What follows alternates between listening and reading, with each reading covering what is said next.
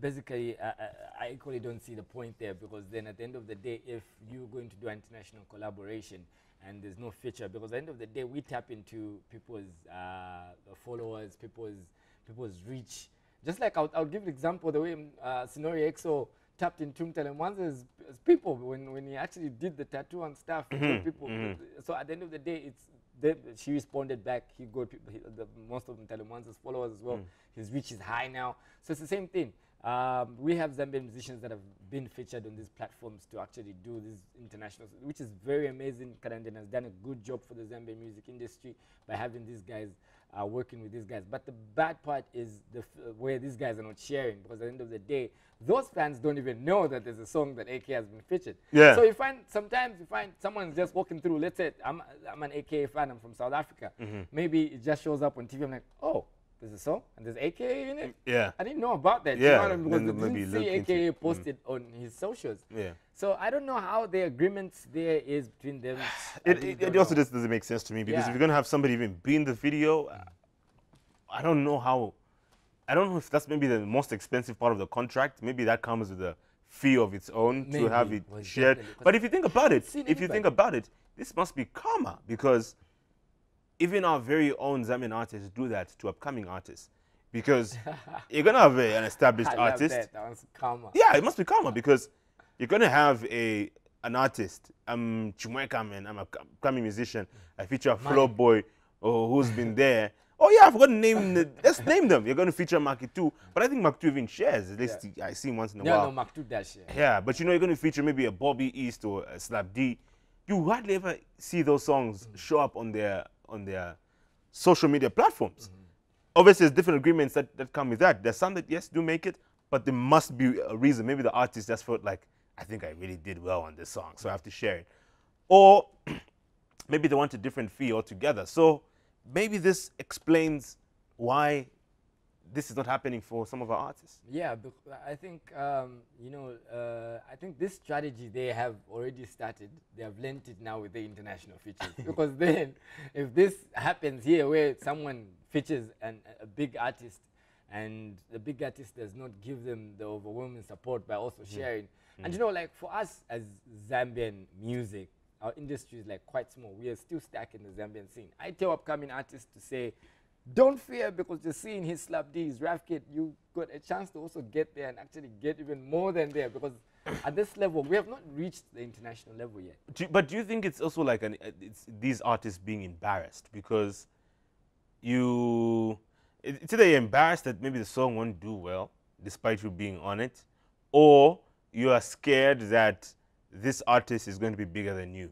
If they tap into your following, they just might become bigger than you. And these things happen in the industry where you give this person an opportunity, and then it just flourish. They flourish, and they begin to be, people prefer them over you who introduced them to the industry. And I know some artists who feel like that, but isn't that what the industry should be, where you create that platform for other people? Yes, because I feel if you're a made artist, you've been in this game for a while, at this particular point, you need to be giving chances to upcoming artists to also get that space. Why would you say, if I put them up, I think they might overshine me? Yeah. I think that's, that one is not a very basic reason for a big artist to actually go ahead. But you know what I think is the real problem? I've thought about it. This happens in almost every industry.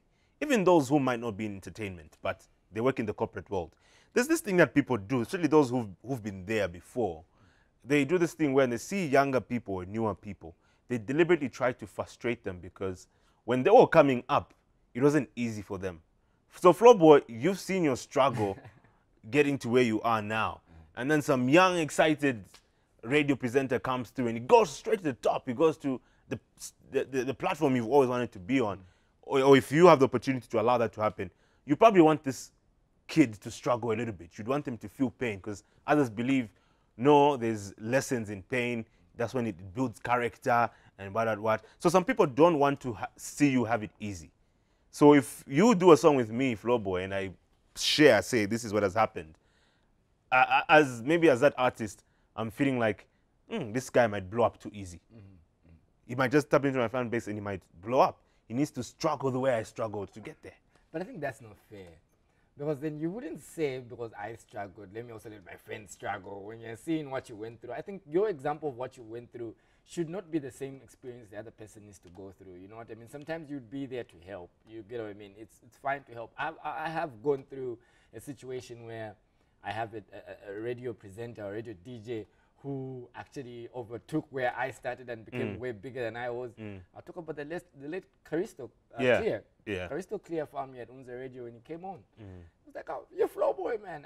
We listen to you in the hood. My niggas talk about you. I'm glad you're finally meeting you," because he came on he was in the fan club before he actually got to radio. I remember Nelson then telling me, "Flowboy, there's Caristo, help him learn one or two things." See what I mean? Came through, taught him one or two things. He became a big guy. See what I mean? The whole country knew Caristo even before me. But I was still there in the background. It was his time. I think he had his time. I still was there also to help him know one or two things before he actually got to where he was. So at the end of the day, I think it's not about looking down on somebody's beginning. If you've gone through whatever hell, whatever it is that you went through, you don't expect someone else who's also coming up to also go through the same thing. I think sometimes you also need to be a person who leads the way, because that person at the end of the day, if you're an artist that is already established and you help an upcoming come up, they'll always remember to say, bakamba zona imwe, ndimwe chemnatipang. See what I mean? So, A Beautiful Night, do you think that's our December banger? Because we're getting into December. Do you think it's going to peak? And the peak level, at the moment, people are bouncing to it, but it hasn't yet shaken the whole scenario yet to that level, because then I feel people are still catching up to the vibe.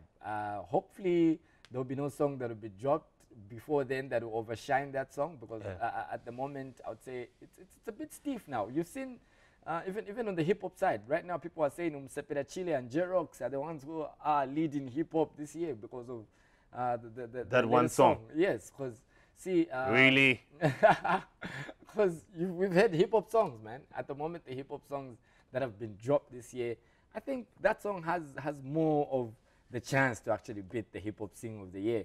On the sing or the dance part of the situation, I'm still debating. What do you think is gonna bring it this year? Yeah.